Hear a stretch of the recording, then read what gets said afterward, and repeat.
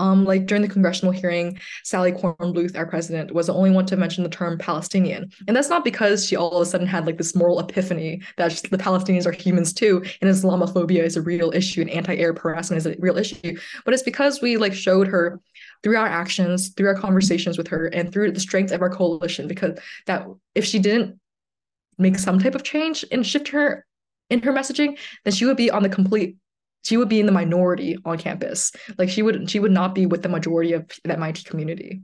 Free speech was not guaranteed. It was only won through the power of our organization. I think that our number one goal in this work isn't that we think that Palestine will be free overnight, but to develop the leadership and develop the strength and the confidence to actually, yeah, because we won't win until we have organization. We won't win until there's millions and millions of people on the street in the US willing to put their neck out and really to take the risk and like build the organization to actually fight meaningfully against the US war machine. There's an intentional effort to conflate criticism of Israel with anti-Semitism so that it can be shut down under the guise of hate speech. If someone criticizes Israel and they're Black, they're going to receive racist harassment.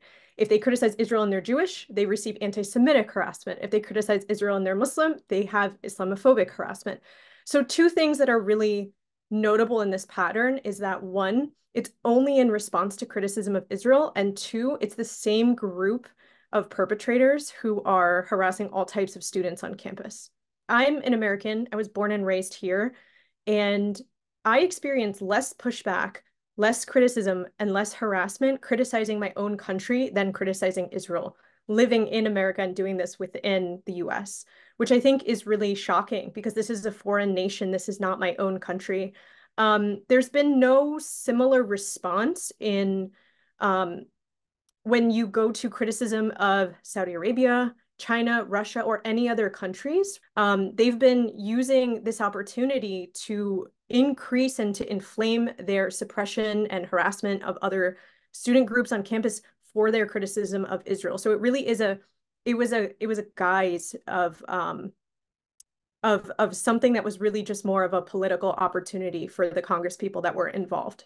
Okul yönetimi daha İsrail yanlısı bir tutum sergilemesine rağmen öğrenciler şu anda bu konuda kendi sözlerini söyleyebiliyorlar. Biz 2 hafta önce rektörü, üniversite başkanını, prezidentini eleştiriyorduk.